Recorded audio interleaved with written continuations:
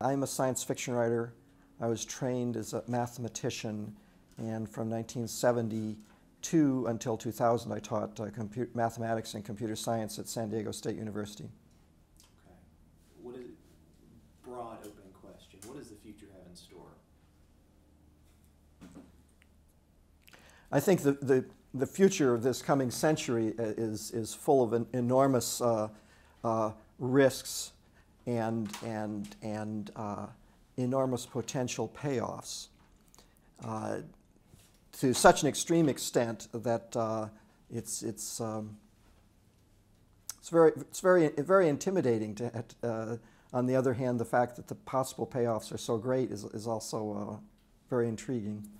What do we as humanity, I suppose, what do we have to look forward to? What good is to come? The good that could come is the attainment of, probably the attainment of any goal or good that you can state in a concrete way. There are some goals, for instance, that people have always wanted that to state them concretely no one has ever had to do before now that there is the possibility. And stating them concretely raises questions that some people may not have thought about before. For instance, one of the most common things that I think everybody wishes for is to live forever.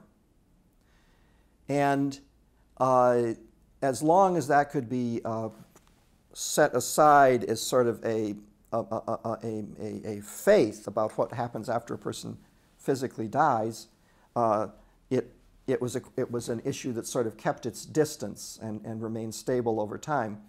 But as we get into a situation where there is some possibility of talking about doing something like that, the question of what it would mean to live forever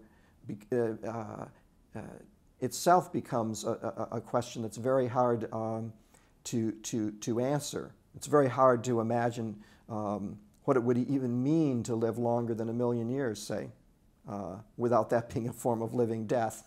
And in fact, that has been something that's been raised by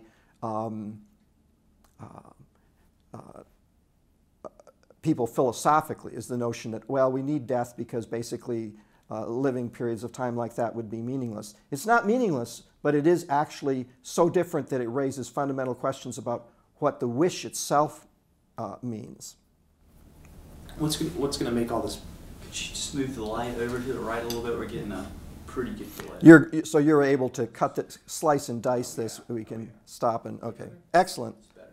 Yeah, we'll make you look good.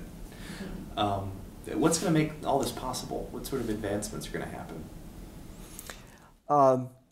The advancements in computers and in related things like computer storage and speed, and in networking, and then figuring out how to make this work together with people. These are all upside things. I think we face very large downside risks, and for instance, to me, the risks that we face are much greater as long as we're trapped on one planet. So in the middle of the 20th century, if you were to have a technophile conversation with a person, you would probably be getting a lot about how important space travel is. I'm not sure whether anybody in any of the interviews you've done here has mentioned space travel. Nobody has. I think space travel is ultimately, not ultimately, but in the near term, may be a real determinant on whether we manage with the good things. Because in our present situation, it's like we're 6 billion people who are locked in a closet. And many of us don't like each other very much. And an unknown number of us have knives and machine guns, and some of them even have hand grenades. That is not a stable situation. And although we have the potential for doing many wonderful things, when you're in a situation that is that dangerous and unstable, you could lose it all. You could blow it all up. And so the initial promise of space travel from the mid-1950s and on actually it could well turn out to be a definitive issue on whether these other good things that that we're talking about here today, whether we're going to get a chance to go after them. So basically what you're saying is in order for us to grow and even to survive, we need to be able to sort of get out. In the long run, we are going to get out if we survive. In the short run, it may turn out that getting out is essential in order to give us enough survivability to be sure that the good things happen. As it is, we're in kind of a crapshoot situation. What is going to win? So it just as a safe. Sooner or later, if we survive, it's going to happen. It would be real good from the standpoint of safety that if this could happen early on. How fast is all this going to happen? The good things, I think, are on within the next 30 years or so could well happen. Yeah. In other words, yeah. As I say, the near historical future, which itself is sort of scary. In the old days, things like what I think a lot of your interviewees and what I am talking about, people thought they would happen, but maybe 1 million years from now, when evolution has gone on and we all have IQ of 400 and blah, blah, blah. When you look at it that far in the future, it's actually kind of comforting. It says, so the little things we're doing now will eventually give us something wonderful in the future, way beyond our horizon. If you talk about it being in the next 30 years, which I think probably several of your interviewees is the time scale they're talking about, then you're talking about it's conceivably within your own lifespan. And then those magnitude of changes are actually kind of scary. That scares me. How does that happen? How are things advancing so fast? Oh, I think there's one fundamental thing that makes it plausible, and that is that we've looked at technology in the past. Technology makes it possible to move faster across the earth. It makes it possible for you to project your voice and your thoughts and your image all around the world faster. Makes it possible for us to make goods and raise food. But the killer app that we're coming up on is that it looks very plausible that we will have computation and networking that is comparable to the power of the human mind. And that by itself is maybe not profoundly scary, because we already have the ability to create creatures with the power of a human mind. I mean, we do it every day. It takes 9 months or 15 years, depending on how you count it. But what happens after technology gets that far, and there's no reason to believe, if you believe it could get that far, there's no reason to believe that it couldn't go further. What happens a year or 10 years after you reach the crossover point? So at that point, you have things that are actually of greater than human intelligence in every way that we think of human intelligence. And after that happens, you're in a different sort of progress area. It's not like progress in the past. In the past, you make a faster train, you make a faster plane. The people who made it and the people from before it, even if they're just non-technical, they know what you did. They may not know exactly how you made it, but they know the consequences of what you did. They can see the consequences, at least, and they can understand the consequences. Once you get beyond the point where we are no longer the driving intellectual force behind progress, then we can't understand what's going on. And to me, people can talk about, progress is going faster and faster. How are we going to understand it? That's all true, but if it continues, the reason for it being able to continue to unintelligible power is for the reason that I said. That if that doesn't happen, if there are not greater than human drivers of progress, then I think things will level off. And actually, in some ways, some people would be very comforted by that. That eventually the progress would level off. It'd be intelligible, and the optimists would say, "We'll take advantage of that to finally set things right in the world." I suspect that that could happen.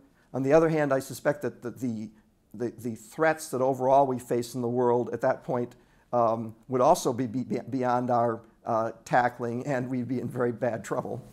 If things keep escalating and computing power keeps increasing beyond the power of the human mind, what do we need to be afraid of? One interesting thing about the hypothesis in that question is that almost by definition, the answer has to be we don't know.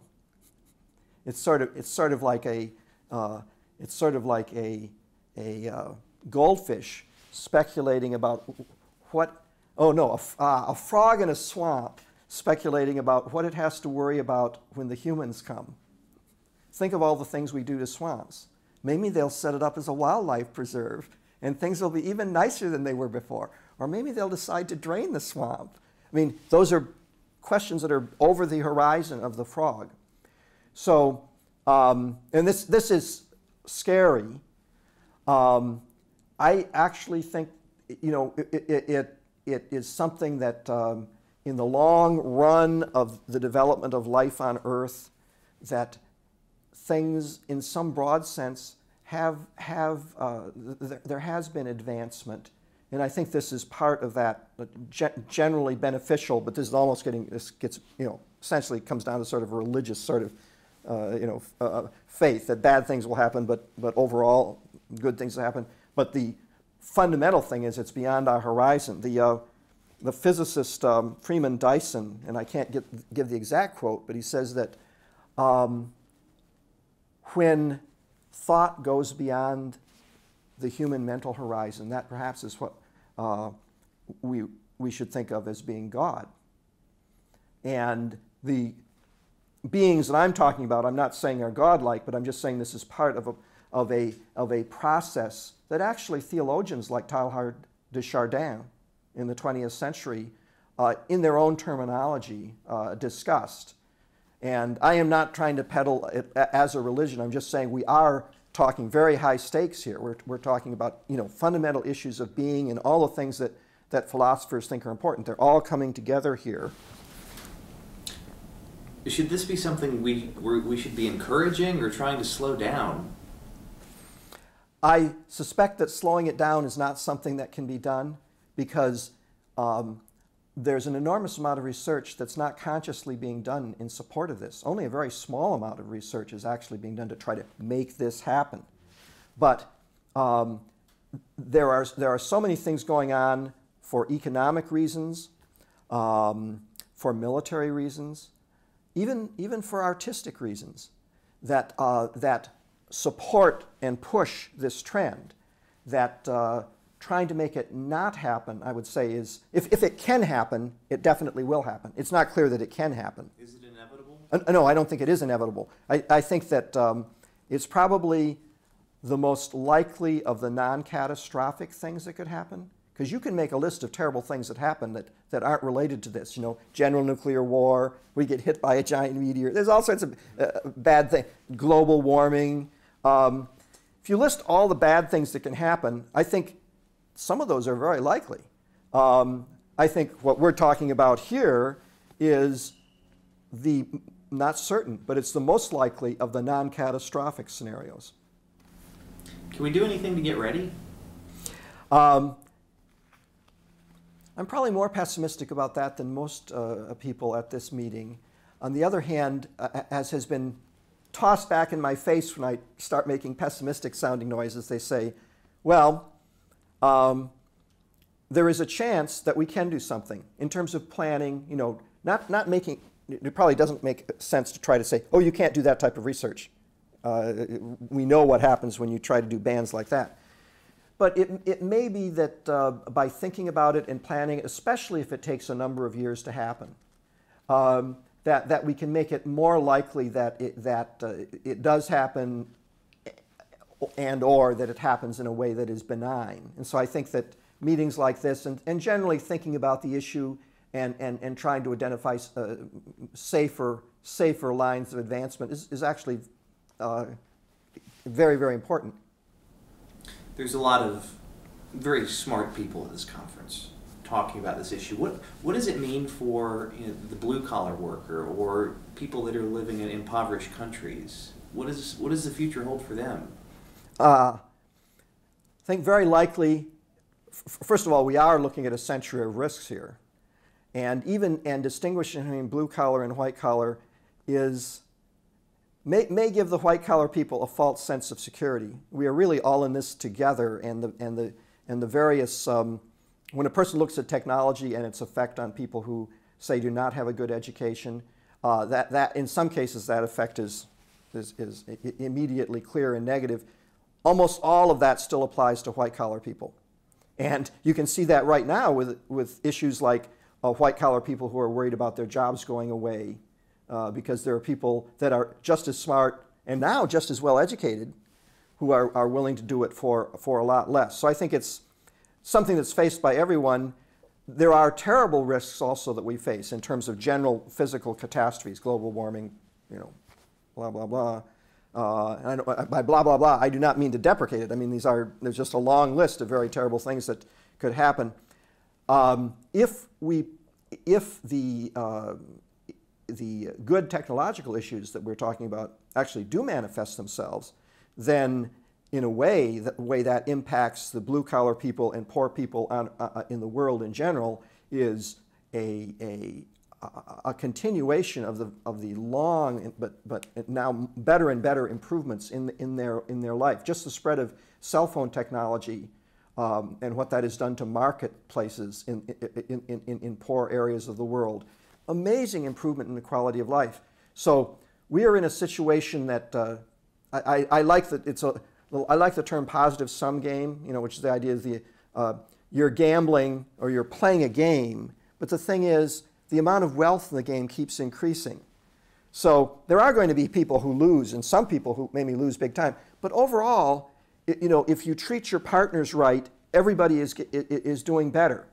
And I think the history of the human race with vast excursions in the negative direction, but has been one that has gotten better and better. And in a way, what we're seeing now is the acceleration of that process. And so early part of this interview, we actually said things that are very nervous-making and uneasy about changes this big. But in a way, this is a consequence of when things get very, very good. That say, well, we're going to make everybody in the world, say, by the standards of 200 years ago, rich. That's like living forever in terms of, I was talking earlier about, you say you want certain things, you've got to think about what they mean.